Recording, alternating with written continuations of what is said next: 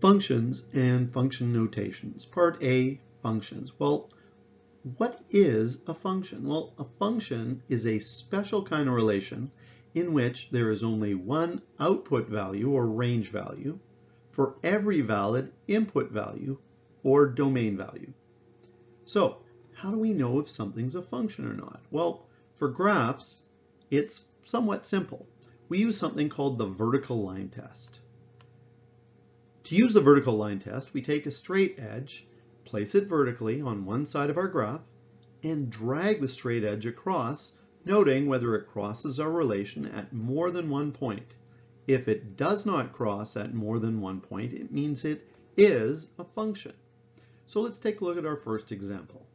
This is a parabola. Notice what happens when I drag my vertical line across my function, my relation. Did you notice that? It never crossed more than once. Therefore, this is a function. Look at my second example. Watch what happens when I drag my vertical line across it. Did you notice that? When I dragged it across, at almost all points, there were two areas or points where it crossed my relation. Therefore, there is more than one output for every input. That means that this is not a function. How about for table of values? How do we know if it's a function then? Well, for it to be a function, the domain values do not repeat. So let's look at my first example. My domain values are 1, 2, 3, 4. Notice none of them repeat. So what does that mean? For every input, there is only one output. That means that this is a function. Look at my second example.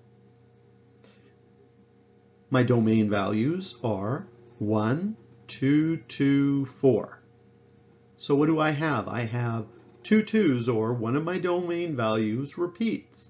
Therefore, the value 2 has two different possible answers of 6 and 7.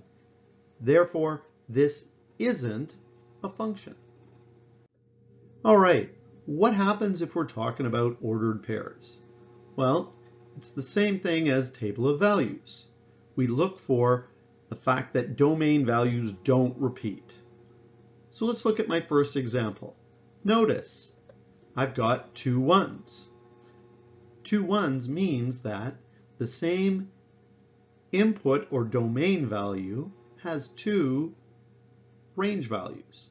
So the answer for 1 can be 9 or 17. Since the domain value occurs more than once, this relation isn't a function. Now look at my second example. My domain values are 1, 2, 3, 4, 5. Notice, no domain value occurs more than once. Therefore, this is a function. Function notation. Function notation is a special kind of way to write an equation. So, notice my first equation, f is equal to 3x minus 4. How would I write this in function notation? I would take my independent variable of x and I would put it in brackets in front of my dependent variable. This is not f times x. This is stated as f of x. So if we were to take that equation above and we were to put 3 in for x, we would get an answer or output of 5. So let's start by converting to function notation. Example number 1, f is equal to 4x minus 1. How do I convert this to function notation? I take an x and I put it in brackets in front of the f. Now remember, this is not f times x, it's f of x. Stop this recording now and try 2 and 3. All right, hopefully you wound up getting v of t is equal to 9.8 t squared. You should have taken the t and put it in front of the v in brackets. For number 3, you should have taken r and put it in brackets in front of c.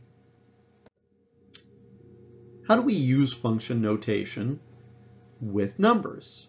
Well, here's an example on how to convert temperature from degrees Celsius to degrees Fahrenheit.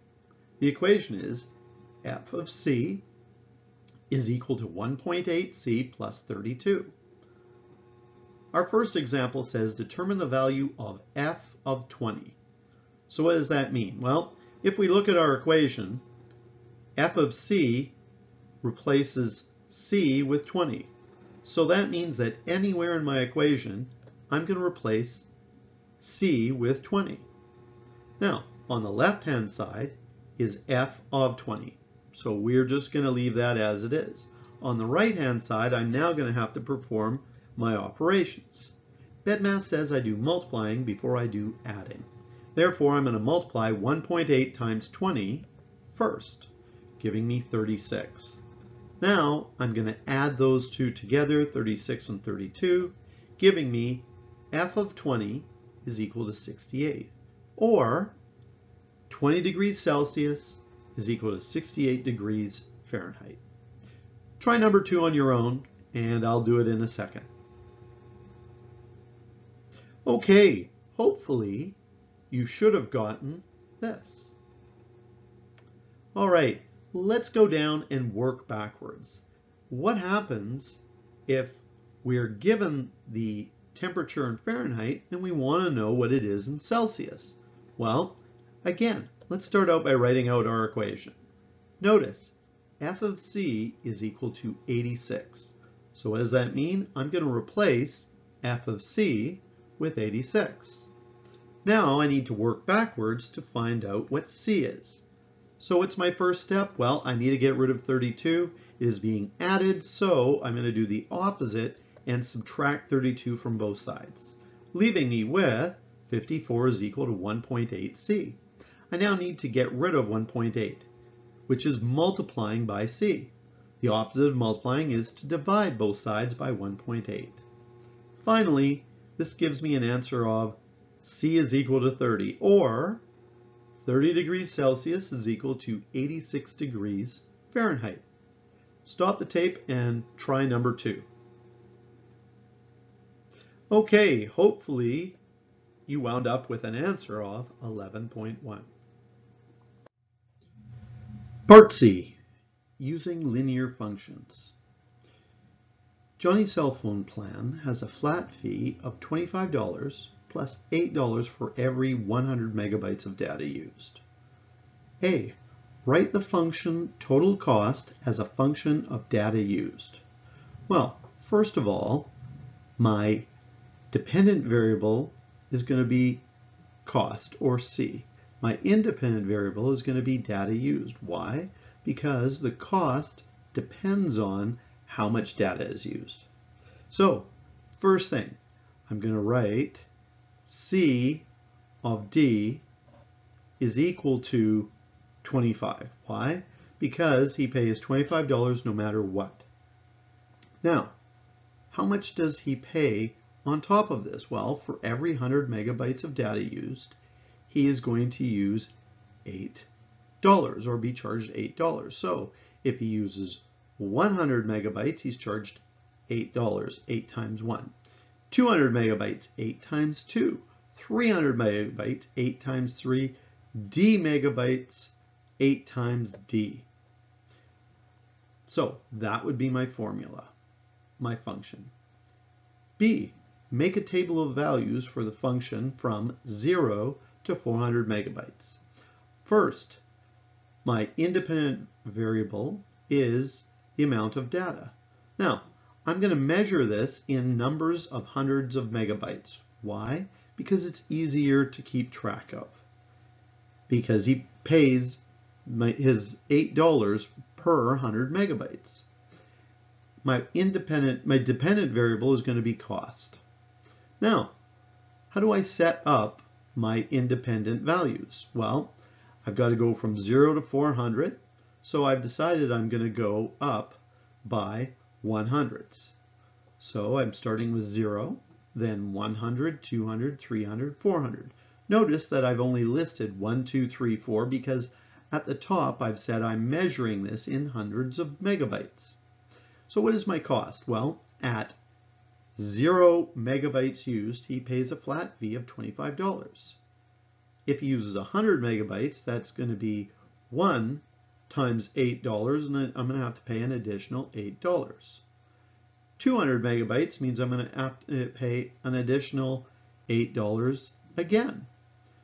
300 megabytes, add another $8. 400 megabytes, add another $8. C, graph this function. Well, first thing, my dependent variable is like y, which is cost. Now, I've got to go up to 57. 57 is close to 60. And based on the fact that I've got 8 spaces, I've decided I'm going to go up, make each space worth 10. My independent variable is the amount of data. I'm measuring this in 100 megabytes. I've got 8 spaces, I've got 4 numbers that I've got to put. I've got to go up to 4. So I've decided I'm going to make each 2 spaces worth 100 megabytes.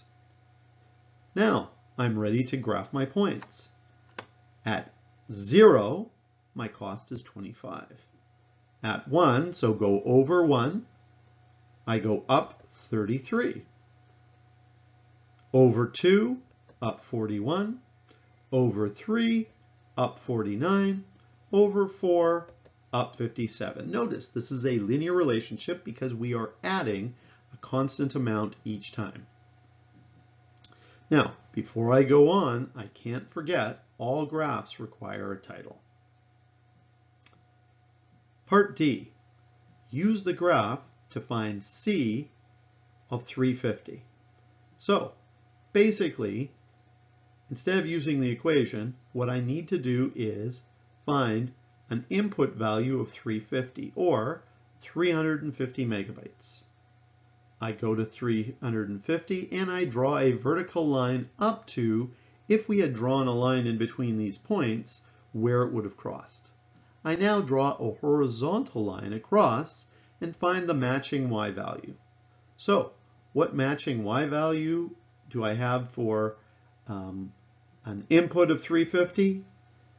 That means this C of 350 is equal to 53.